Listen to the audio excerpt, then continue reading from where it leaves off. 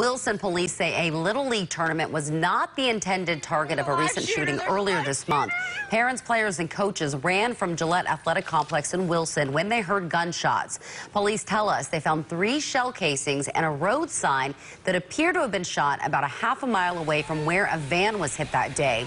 Investigators say they were fired from the same gun and that you can't see the ball field from that location. So far, no arrests have been made.